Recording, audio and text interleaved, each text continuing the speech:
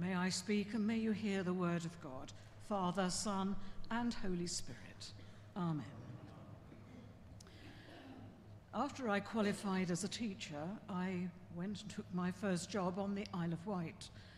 And for part of the time there, my flatmate and I hired an ex-Coast Guard cottage. It was in a lovely site. It was on a low cliff, and it overlooked the Solent, the sea that separates the island from the mainland. And when we had time and the weather was nice, we used to sit on the lawn, which separated the cottage from the cliff and the beach, and we used to look at that view. And as we looked out to the left, we saw Lymington and the beginnings of the New Forest. And as we looked out to the right, we saw the area around Chichester and the South Downs. It was stunning, and it was an idyllic spot. But then, of course, we had a change, because as we were there one Friday afternoon, the wind grew stronger, and we experienced a sea storm. And the wind at first was steady, and it whipped the water into a white froth. And as we looked across to the mainland, we just saw white everywhere. The foam was covering the whole area. But then the wind increased. The wind really howled. The waves grew and were over 20 foot high. Didn't affect us, of course, on our cliff, but it did affect other people. Boats scurried for safety and were already in harbour if they'd heard the weather forecasts. But of course, next morning we saw the damage. Houses had chimney pots removed and so on. Many of the small boats had been ripped from their moorings. One of the yachts, in fact, was wrecked at the bottom of the cliff. We went down to the beach to inspect it, and had we not known, we would not even have thought it was a yacht. There was hardly a piece of wood more than a foot in length. And when we walked along to Cowes, we saw that the harbour had been affected too, a harbour made of solid stone. Great blocks of many tons had simply been ripped out from the foundations and now lay in the sea, and that included the light beacon which signalled the beginnings and the safety of the harbour. Well, I'd experienced, of course, storms in the London area where I'd lived all of my life, but this was the first sea storm that I had experienced, and it will live with me forever. It wasn't the worst one that the island had ever got or ever had, but even so, I looked upon the sea in a different way. And I suppose most of us who have been in an experience somewhat similar can identify the sea as something which is serene and beautiful when the weather is lovely, but it can turn into a raging storm at the least signal, and then it can wreak havoc. Now that's remained with me, and I think if you've experienced anything like that, well, hold on to it for a moment, because it can actually lead us into the story that we heard this morning about Jonah and also Jesus stilling the storm. Because as we travel through life, we have patches which are calm and still, very fruitful and enjoyable. But all of us at some stage we encounter the storms of our life, the parts of our life which are not so pleasant and which have to be lived through and managed and perhaps even understood, although in some cases that is not the case. And as we consider the story of Jonah and also of Jesus stilling the storm, so we let them speak to us, because although we might not realize it, we actually encounter and depend on Jesus being behind us and surrounding us with his love and care, even though we might not appreciate it. So let's turn to the story of Jonah, which we heard read so clearly and in detail. I think we have to remember that Jonah, we don't quite know when it was written, we don't quite know the context it was written in, and we also don't quite know how much is symbol and how much is very, very much description of facts. And I think we also have to realize that in the early biblical time when Jonah was written, certainly before the era of Jesus, the Jews who were not a seafaring nation in fact had a great fear of the sea. Biblical tradition actually suggested that the sea was the area of chaos and havoc. It was where evil lurked. And if you've read your Bible, you will have come across the word Leviathan, which was the great monster which inhabited the depths of the water. It personified the evil and the havoc and the threat which lay in the large bodies of water for the Jews. So what about Jonah? Let's turn to Jonah for a moment. We're having a short session of sermons about Jonah, so we're looking at his life in pieces. And Jonah, as we heard last week, was called by God to go to Assyria, to Nineveh, to recall to the Assyrians the wrong that they had done. The Assyrian Empire was renowned for its conquering prowess and also for the cruelty in which it undertook the conquering of nations around about it. So he was called to go there to give them the judgment that they deserved, to call them to repentance, and to make known to them that if they repented and turned from these ways, then they were within the bounds of a loving God. And Jonah really didn't want anything to do with this. I don't think he wanted them to be redeemed. And I'm not sure that I would want to go to a large empire which my country had suffered from. So Jonah ignored the words of the Lord. In fact, he went to the port of Joppa, bought a passage on a ship, and was determined to sail out of the reach of the Lord into the western areas of presumably the Mediterranean Sea. So Jonah escaped, and then, as we heard, events overtook his movement out of the reach of the Lord. And as we heard, as soon as the boat made its way into the sea, on its journey, the storm broke. All of the people were on the crew were afraid because the boat was in danger of sinking in the storm. Jonah was sleeping under the deck. So as they were praying to all of their gods, then they realized Jonah was not with them. So they got him. They asked him all manner of questions about where he had come from and who he was. And Jonah, of course, with that guilty streak in him, because he knew that he was flouting the will of the Lord, he gave them the information. And then in the end, he volunteered, and they drew lots, and he was thrown overboard. So where does this take us? Well, we can delve into so many things about this incident, but for speed, we can just go to the final part, because in this extraordinary description, we hear that when he was thrown overboard, the storm stilled, but also Jonah was rescued. The wail here seems very extraordinary to our ears. We can't really explain it, but we can actually see that perhaps it stands for the grace and care of God in symbol language. But Jonah was scooped up, he was saved. And during the time that he spent within the whale, or whatever, so he reflected on his situation. He knew what he had done, and he began to pray and think it through and repent, and he changed his ideas and decided that obedience was needed, and he should undertake the task which had been allotted to him. But the point is that in that dire situation, Jonah knew the salvation of God. He was saved. God had been with him in a way that he couldn't understand, and perhaps we don't either.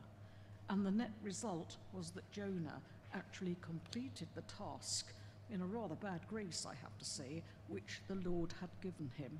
He did go to Nineveh, but that part of the story perhaps we leave for another day. But what do we take from that? We see chaos being overthrown. We see a person being saved and given the stillness to think through a situation and come to another decision against that which he had earlier taken. So let's go from Jonah for a moment, and let's go to our second story taken from the Gospel of St. Mark. This too is perhaps a very special story. I think probably we have got a shot on the screen which I found. So we come to Jesus on the Sea of Galilee with his disciples. A small boat, which was quite normal in those days. The fishermen are on the Sea of Galilee, which was notorious for its sudden storms. And one blew up there, and the winds blew and howled, and again the disciples thought that they were in danger of perishing. Jesus at this time was sleeping in the stern of the boat, as we can see from the artist there, and the water was sweeping into the boat, and I think probably the boat was in danger of sinking or at least being damaged. And in their panic that this was happening, so a sort of sense of anger came over them. There they were in this parlour state, and there Jesus was asleep in the boat. It rather suggested that there was a sense of not caring about the situation. So they roused him, and as we know, Jesus got up and he spoke to the storm. He spoke also, of course, to the disciples whilst doing this. So Jesus stilled their anxiety as he stilled the water. And then, of course, he chided the disciples for their lack of faith. And those are the moments that we need too. One of the hymns that we'll sing is "Be Still for the Presence of the Lord." And I think that speaks to us very, very clearly in scenes like this. And again, the disciples were awestruck. What kind of man is this that calms the sea? And I'm sure at the back of their minds, they had also that story of Jonah, which was so well known within their culture. And I'm sure that they related things together and saw Jesus as a very special person. And going on from this, and leaving that slide for a moment, they were sure of this, of course, later in their discipleship, following the crucifixion and resurrection of Jesus, because at that time they saw that Jesus was indeed a very special person, someone who was able to empathize with human beings. He was in the boat alongside them, but with this divine quality which allowed an authority over the natural conditions of sea and air and wind. It takes a lot of taking in, but that is what we're told. And Mark perhaps emphasizes this very much because his gospel does not include any mention of the nativity to introduce Jesus. Straight away he said, this is the gospel of Jesus Christ the Messiah, and this story backs it up, and was told later on to calm down and to try and give young Christians, a young Christian church, security and strength and confidence as they faced persecution for their faith. So I think we let these stories speak to us as much as we can. So how do we face times? Because, as I've said earlier, in our lives we find the storms of life. We know jolly well that some of them are very lovely situations. We feel great joy as we travel through life and we see the nice things. We imagine the great joy of someone looking at the newborn baby, for example. At the moment outside, the bulbs are beginning to nudge through the soil, and they're going to give a sign of spring shortly. And later in the year, we'll see the bright flowers of nature and so on. And we also get joy from being human with emotions. We can actually experience joy. We can understand it and we can respond to it. So there are beautiful things in life. But we know jolly well that there are the reverse as well, which we would name as storms. We understand how awful certain illnesses can be. We can understand grief at bereavement. We can understand anxiety when people lose jobs. We can certainly understand so many things around things that happen to ordinary human beings. So we let these things, I think, speak to us. It's so necessary. A little while ago, I was reading a book by two well-known church people, Travelling Well. And as I got to the last chapter, they sort of put in ways in which, when we were in difficult situations, we could actually find ways of strengthening our support. And I'm just going to identify 3 of them. Firstly, they sort of said, be honest, be realistic. Because you are Christians, you are not immune from the difficulties of life. It is part and parcel of life on earth. Some people are more lucky than others, perhaps, but others are not. So just accept that at some stage this is going to happen. And when it does, sort of admit it. Don't shout it from the housetops, that's not expected. But there are certain people who can be trusted to hear what you say and not to repeat it to everybody. But when you actually speak out the problem, then you have named it. And when that happens, you can start working to overcome it or to sustain life while it goes on. But then we come to the part which we know, the second suggestion, and it is so vital. And that is, even if you don't feel it, even if you feel completely lost and without Jesus in your life, then don't accept it, because you are not. You are just not receiving the signals clearly enough because of your situation. So go to the Bible, look at stories like Jonah and the stilling of the storm and many others. Look at the life of Jesus, how he reached out to people in their difficulties, to the lepers, to the injured, to the marginalized. He was a person of great love who wanted to draw people from the outskirts and the unloved areas of society into the love of Jesus. And we need to remember that, because it includes us when we are in that situation. So it's very valuable to do that. And secondly, we need, in fact, almost to see Jesus in our lives too, to say, yes, we need to recount how Jesus has affected us and people that we are with. Now, I say that because for me, I did like the Bible stories when I was young, but when I was 5, my family encountered a dreadful tragedy, actually. And as a result, and almost immediately, I was separated from my parents, and there was no family, no social services, so I felt very alone and very, well, rejected.